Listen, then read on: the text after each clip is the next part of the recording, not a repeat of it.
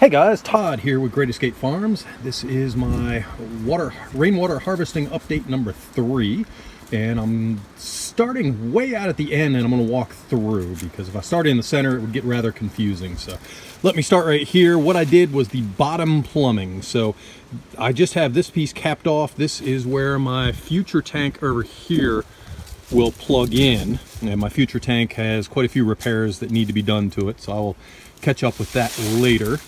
I come into this T here. The T comes up to this valve, which goes into a quick disconnect there, so I can remove the tank and do maintenance and stuff on it if needed.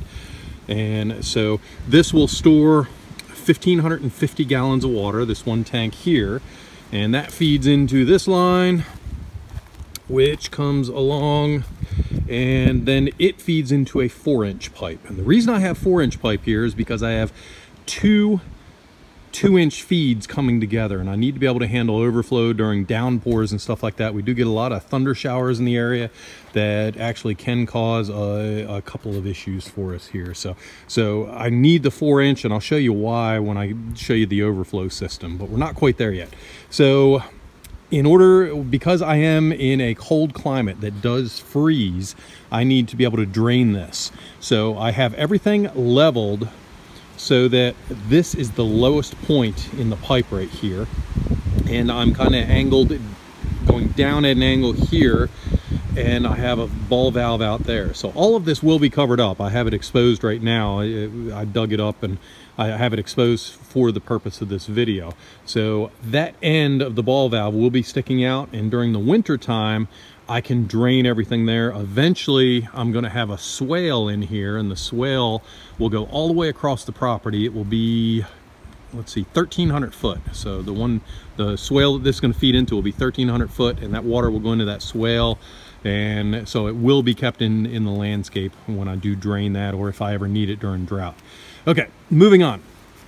Coming back across the 4-inch pipe here, we tee off, and this is where we hit our other 1,550 gallon tank here.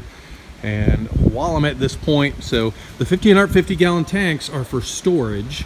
They are actually collecting on the top side rain from the gutter. So each 1,550 gallon tank collects rain from a gutter on that side of the garage. The garage is 24 foot by 51 foot, and because it's an A-frame peaked, so I get half of the water on each side here. So again, same thing on this one. I have a ball valve and a quick disconnect so I can shut it off.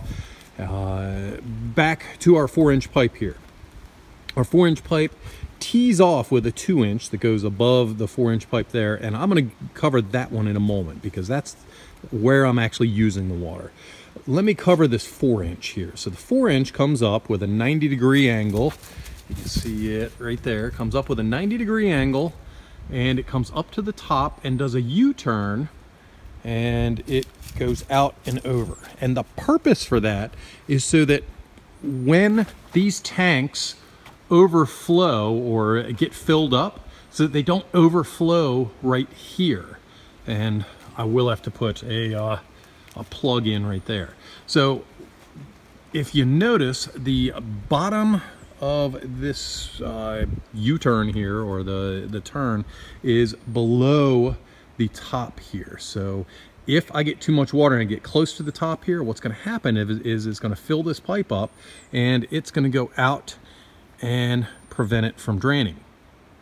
If you remember a moment ago, I said that I do have to worry about thunderstorms and getting excessive rain, and that's why I have a 4-inch pipe.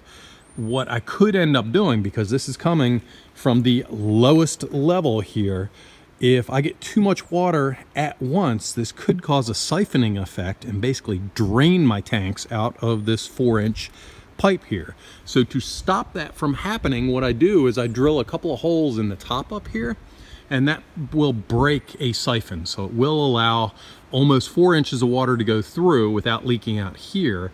And then what I need to do is put a screen over this to keep bugs from getting out. And let me show you a visual on that, because I actually have this 2-inch pipe I had done from an old system.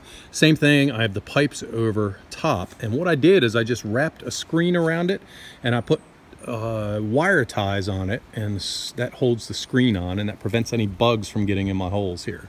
That reminds me, another thing I'm going to have to do, which I have not done yet, is out here on the end, because that is a let me see if I can get down here without killing myself.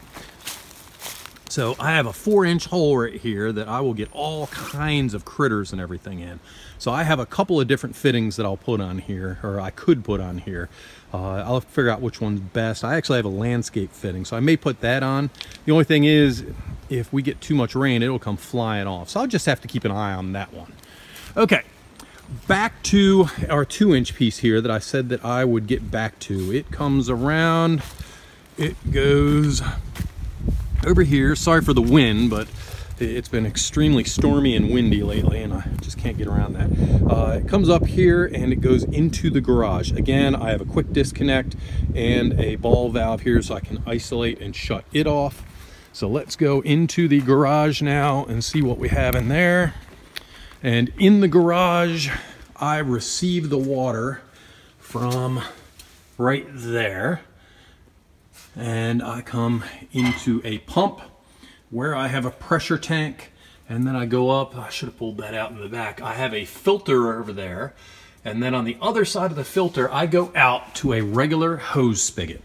Now let me go back out to this side. Sorry for all the running around here. Okay, I come out of this hose spigot right here. And by the way, this is how I move the water from the white pump, or from the white tank into the green tank, is I hooked everything up to the pump and I just pumped it out of the white into the green using this hose right here. So I will use this hose for my propagation beds here. These are deer-proof propagation beds in various stages of completeness. This one right here in front of me is complete, and what I'm going to do, it has concrete sand in it, and I'm going to put in a mist irrigation bed, or this is a mist irrigation bed where I propagate plants rooted and get rooted cuttings, and I sell them at Great Escape Nursery. So everything I'm doing here is just for this purpose. The swales will take care of themselves. I have a food forest that is currently taking care of itself. I have the water if I need it to do all of that stuff, but the main reason is so that I can get these propagation beds up and running and really get the nursery going without having to deal with well water. So that's it for this video. I will do another video on the top side plumbing, and that one will come in another week or two, so please check back for the next update. Thank you very much and have a great day. Also, please consider subscribing to our YouTube channel. Thank you again.